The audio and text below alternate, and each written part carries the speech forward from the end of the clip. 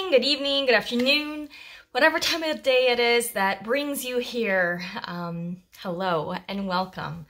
Today is my last time sharing God's Word with you as your intern pastor. It has been such an amazing year.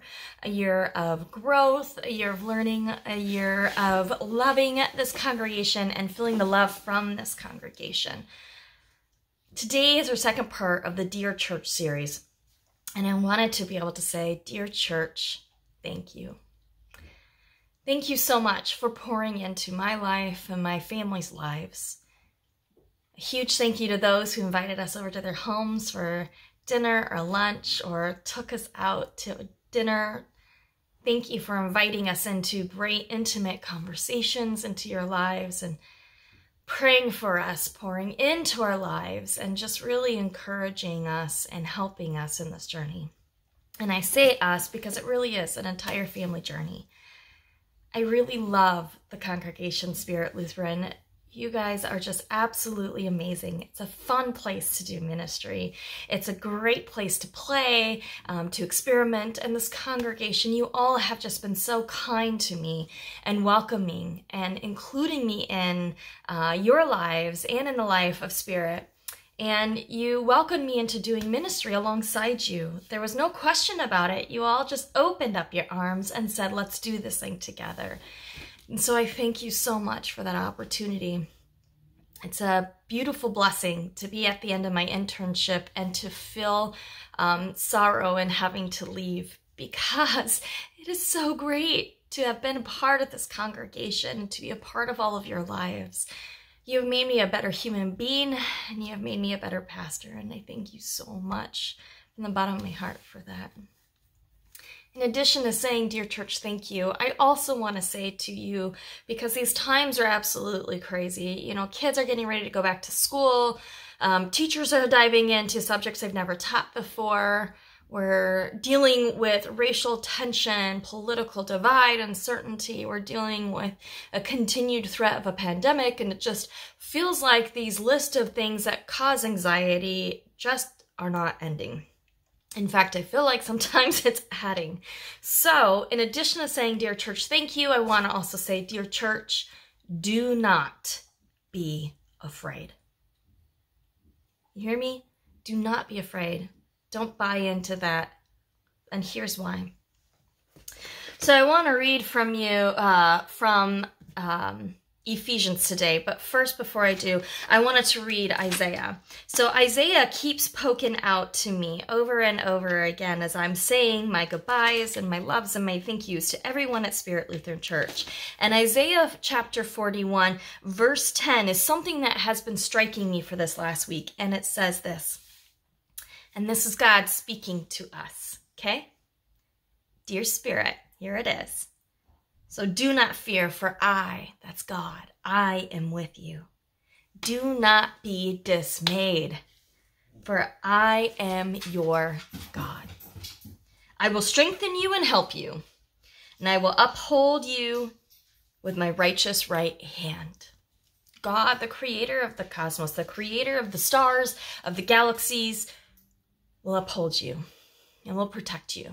Do not be afraid, my siblings in Christ. Don't buy into this fear. Yes, be aware. Yes, be concerned. Yes, take cautions, but do not buy into this fear. Do not allow this fear to become your lowercase g God. Do not allow this fear to be the thing that drives everything that you do. No, instead, turn to God. Turn to God and rely on God. And so I have kind of a lengthy piece of scripture, and here it is. And it reminds us, for this reason, Paul writing the church in Ephesians, I kneel before the Father, from whom every family in heaven and earth derives its names. I pray that out of his glorious riches he may strengthen you, Spirit Lutheran Church, with power, through his Spirit in your inner being, so that Christ may dwell in your hearts through faith. And I pray that you, being rooted and established in fear? No, established in love, may have power together with all the Lord's holy people to grasp how wide, how long, and how deep, and how high is the love of Christ, and to know this love that surpasses knowledge, that you may be filled to the measure of all the fullness of God. That's my hope for you, that you may be full to the measure of the fullness of God.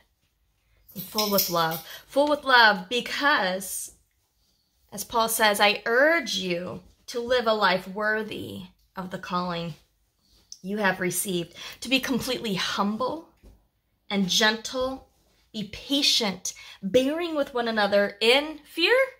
No. In love. Make every effort to keep the unity of the Spirit through the bond of peace. There is but one God, one Spirit, just as you were called to one hope when you were called, one Lord, one faith, one baptism, one God and Father of all, who is over all and through all and in all. So Christ himself gave apostles and prophets and evangelists and pastors and teachers to equip his people for the works of service. God gave us all gifts to equip. Right? So that, why? So that we could fear? No. So that the body of Christ may be built up. You're called to be a people of God, to build each other up. And to do this until we reach unity in the faith and in the knowledge of the Son of God, and become mature, attending to the whole measure and the fullness of Christ. And then at that point, my siblings in Christ, right? At that point, we will no longer be tossed to and fro like infants in a wave. No, we will then focus on God. So my siblings in Christ, my hope and my prayer for you is that you will not fear. Rather, you will rely on God in these crazy times. Maybe turn off the news and open your Bible. Maybe turn off sharing these crazy Facebook posts about fear and anxiety, and rather share the hope that we have in Jesus Christ. So, dear church, thank you. Thank you for the love that you have given me. Thank you for the opportunity to be able to do ministry alongside with you. And thank you for the honor of allowing me to embark into this journey with you all. And also, do not be afraid, for the Lord our God is with you always. Amen. The Lord bless you and keep you. Make his face shine upon you and be gracious to you. The Lord turn his face toward you and give you peace.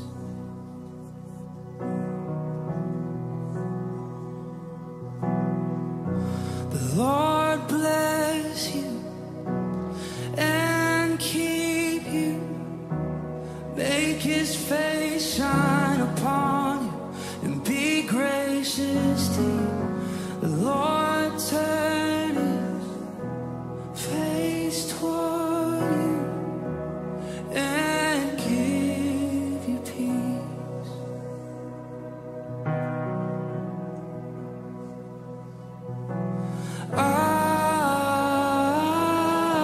Amen. Amen. Amen. Amen.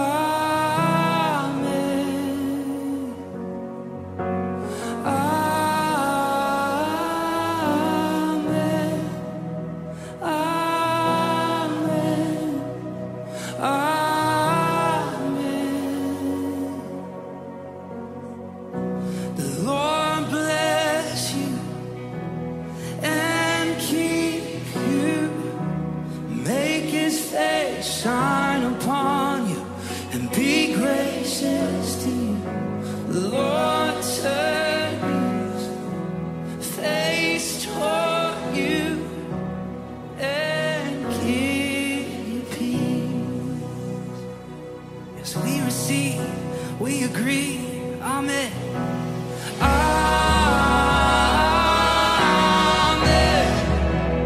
Amen.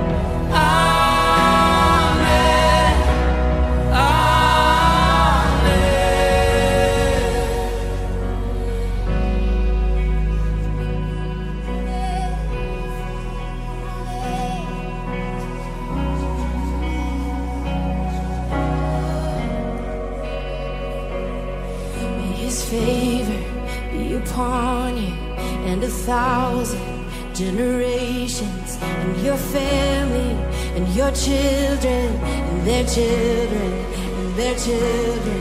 May his favor be upon you and 1,000 generations, and your family, and your children, and their children, and their children. May his favor